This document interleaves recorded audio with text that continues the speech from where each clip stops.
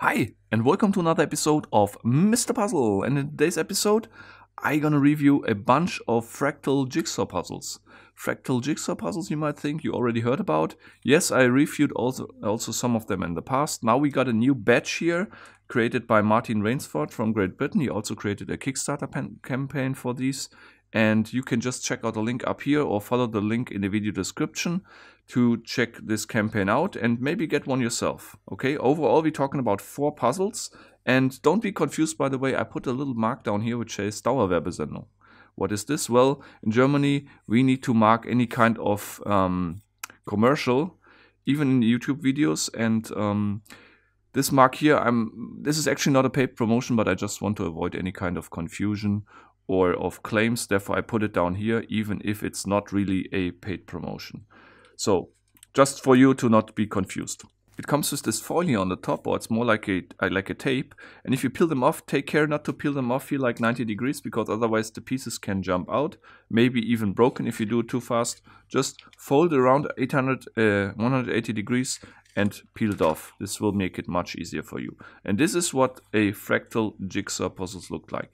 And the interesting thing is that this complete pattern here is created by a single space filling line, which is running around this two-dimensional space to completely fill it. And it's running or moving in a non-repetitive way.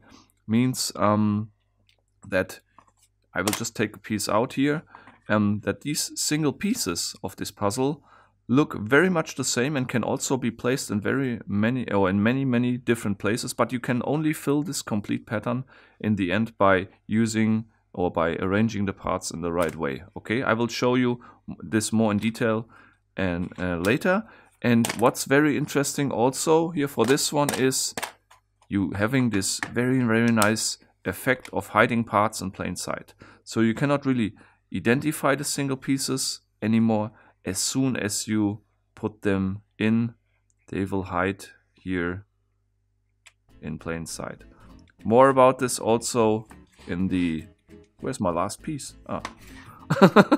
More about this later after the spoiler break. And of course, we gonna also check out the other puzzles and curves that come with this incredible nice set of puzzles.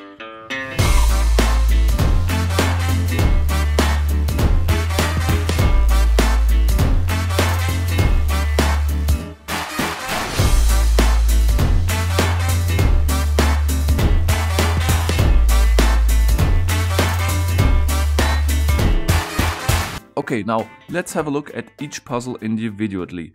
I just want to mention that I will not disassemble and reassemble this puzzle completely, because I know already that these puzzles are very difficult to bring back, or it can be very difficult.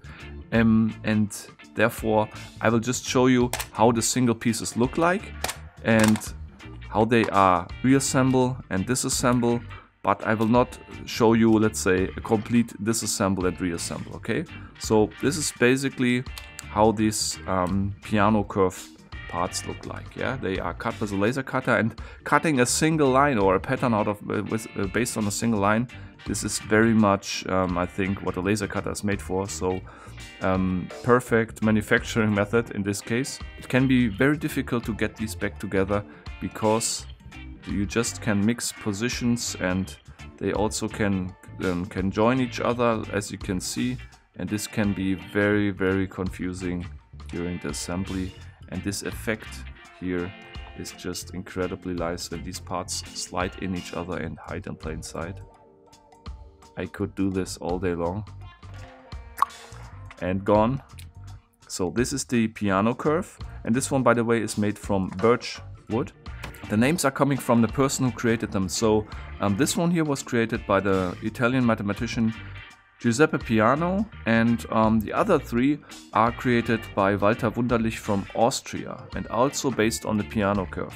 So let's have a look at the Wunderlich curve. Remove the foil again, and this one comes in brown oak. Looks also pretty cool. Some kind of a more dull-like surface. And oh, these pieces are very small here. And I can imagine this makes it even more difficult, because getting these small pieces in the right place, I mean, This can be really a challenge. Oh, and this pattern looks also pretty cool. You can see it here. And I will just get back these small pieces here because I'm afraid otherwise I will get lost. So I hope they are back in the right place. And let's just see. Yes. No, they are not back in the right place. Made already the first mistake, as you can see. Get out. And now get them back in place, hopefully. Yes, okay.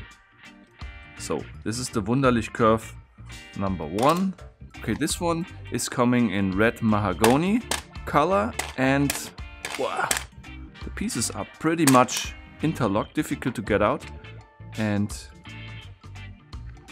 okay, this pattern here looks, I mean, what does this pattern remind you of? Looks a little bit like a swastika, if you ask me. And let's just get out some of the pieces. Oh, the comments probably, oh, there will be a lot of comments of the shape of this puzzle, I think. I'm pretty much sure. And let's get one of the pieces, some of the pieces out. And I really like this one because it's covering nearly the complete space, and also this pattern is really difficult, I think, to predict where the parts need to be put. And now oh, I thought I forgot where to put the pieces. No, I did not. But these pieces here are very, as I said, hard to predict where to put them, and it's kind of different as the previous one. This is it seems at least, this pattern here is more easy to understand, more easy to see where to put it. But this one here is, I can imagine, it's really difficult to do. And again, same as before, last piece in. If you make it until this point, you can be very proud of you. And the last one is the Wunderlich curve number 3.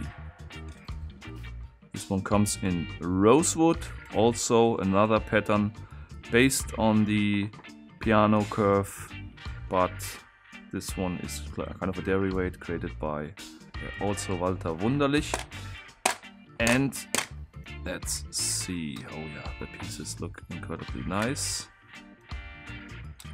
They are very well cut, by the way, so no issue with really getting stuck if you take them out. And I think this time he chose quite a nice size, so the size is pretty much equal, not all of the pieces, but most of them. And let's look at this one. This one is actually, I think, the one I prefer, or I like the most. This looks pretty cool here. And oh, this is difficult. You can see that you can make a difference between the pattern here of the wood. So means you can clearly see a difference if the wood is oriented like this or like this. The color gets a little bit brighter or different, and you will immediately notice that the piece cannot be in like so. Yeah. Okay, which one to pick? Well, I personally would prefer actually this one and maybe this one. The other two are also nice, but these two are my personal favorites. But this is up to you. Check out the campaign if you like. Let me know, and also let Martin know in the comments which puzzle you would prefer. I think that's very interesting for him. And also, of course, I'm interested to know what you think about this video, what you think about these puzzles. Is this something you would invest in or not? Let me know in the comments. And of course, also you can join me on Facebook and Instagram. Until next time, keep on puzzling.